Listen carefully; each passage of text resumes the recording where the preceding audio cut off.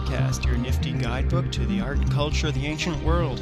I'm your friendly traveling companion, Lucas Livingston. With all the current hype about Mr. Cameron's latest Titanic piece of cinematography, the CGI wonder Avatar, I thought it might be enjoyable for us to explore the true meaning, history, and imagery of the traditional usage of the word avatar.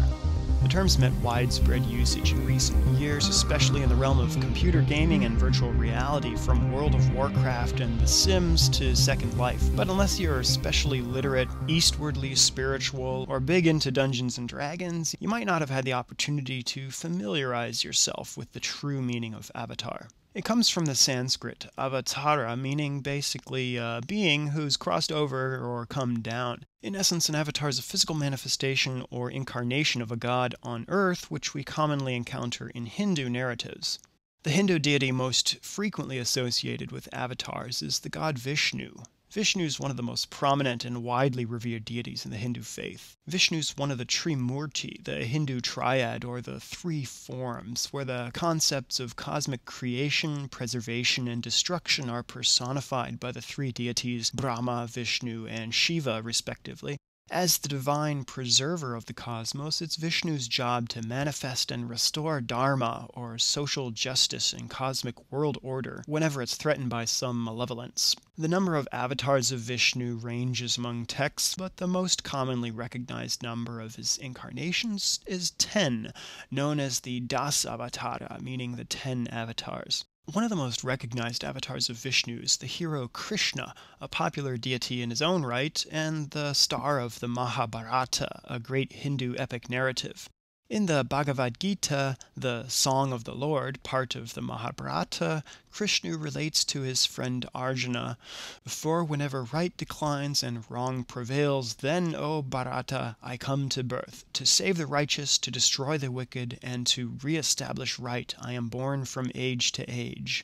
That quote's from chapter 4 of the Bhagavad Gita, as told by the great 20th century spiritual leader and civil rights activist Mahatma Gandhi. We encounter another avatar of Vishnu in the supposed last words of Gandhi, featured as an epitaph on his tombstone, Hey Ram, meaning O God. Hey Ram refers to Rama, the avatar, king of Ayodhya, and the hero of the Hindu epic Ramayana. The Ramayana tells the tale of Rama as he battles the 10-headed Rakshasa demon Ravana, who's kidnapped Rama's wife Sita. Ravana had become too powerful, ruling over the heavens, the earth, and the netherworld, invulnerable to all living and celestial beings except man and animals. He was an arrogant and destructive ruler harboring evildoers. As the divine preserver of Dharma, Vishnu promised to defeat Ravana on earth, manifesting as the human prince Rama, while his divine consort Lakshmi took birth as his future spouse Sita. Throughout his life as a man on earth, his true identity and destiny were known by none but himself and a few great sages.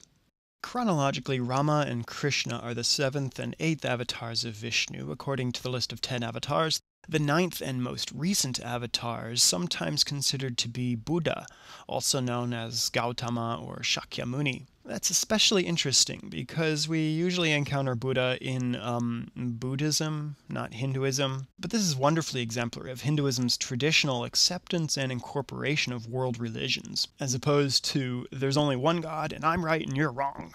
You can look at this as an expression of the core belief held by some that all of the many divinities of the world are extensions of a singular, supreme, divine force.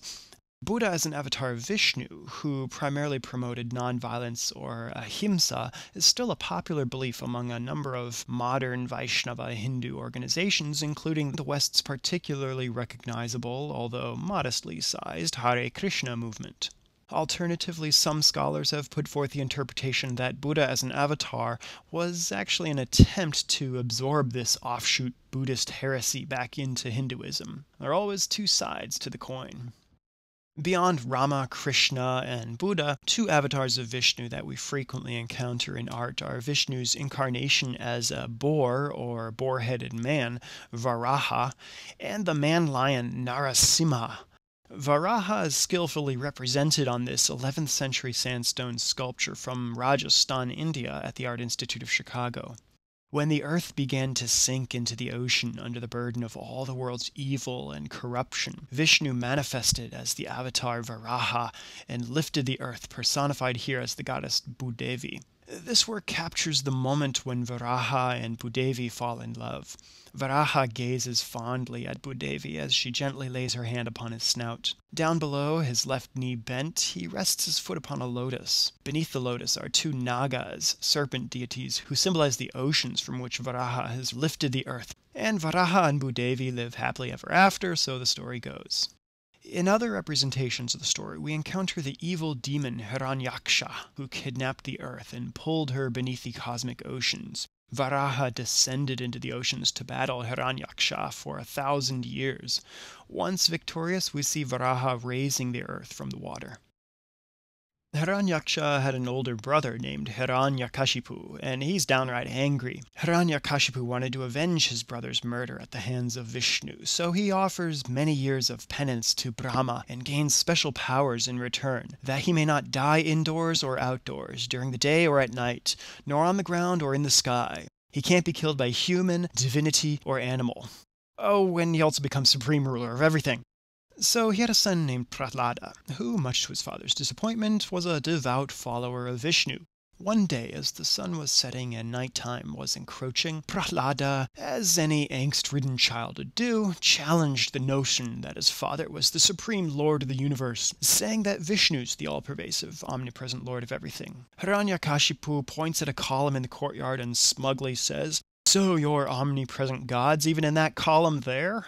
Prahlada says he is, at which point Hiranyakashipu smashes the column in a fit of rage. Vishnu bursts forth from the fractured column as the avatar Narasimha, not human nor beast nor divinity, but the part man, part beast incarnation. He grabs Hiranyakashipu at the moment of twilight, neither day nor night, lifts him onto his lap, neither ground nor air, and tears into him right there in the courtyard, a liminal space, neither indoors nor outside. Crafty fella, that Vishnu. In this amazing 11th century black basalt sculpture from the Art Institute, we see a fierce six-armed Narasimha digging into Hiranyakashipu, stretched across his lap. The column's shown in the lower left next to his right leg. He's also standing on another demon who's trying to stab him with a knife. Below the lotus flower base, we see the prostrate donor couple who commissioned the work of art, which was originally set up in a temple. The last avatar of Vishnu to get an honorable mention here is the dwarf Vamana. As we might come to expect, a demon king had taken over the cosmos. This time his name was Bali, but he wasn't so bad. He was the grandson of the pious Prahlada, the Vaishnava son of Hiranyakashipu, but still that was just too much authority for one person to have. So the diminutive Vamana requested that he could have as much land as his little legs could cover in just 3 steps. Bali consented, and Vamana suddenly grew to an immense size, becoming the mighty Trivikrama, which means 3 steps. With his first step, he covered the world. With his second step, he covered the heavens and netherworld. And with nowhere else to step, Bali offered his own head for the third and final step.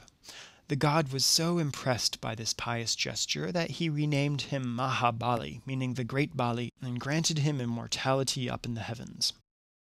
So one thing you could say that James Cameron got right in the movie Avatar is that the Avatar in the film, Jake Sully, came to the Na'vi people in a time of great trouble. It wasn't the character's original intention to be the savior, but perhaps it was his destiny. Likewise, Cameron probably wasn't even thinking of the original sacred context of the Avatar when he scripted the film, but it makes for an interesting connection. And hopefully you've found our journey here not only enjoyable and educational, but maybe you can even impress your friends with some enlightening conversational insights as Avatar goes up for its 9 Oscar nominations at the 82nd Academy Awards on March 7th.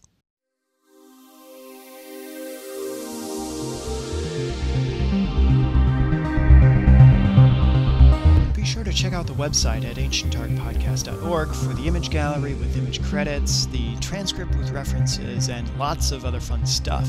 I welcome your feedback and suggestions at info@ancientartpodcast.org or with the online feedback form. I'd also love to get your comments on YouTube, iTunes, or on the website itself. You can follow me on Twitter at Lucas Livingston and on Facebook at facebook.ancientartpodcast.org. Thanks for listening, and see you next time on the Ancient Art Podcast.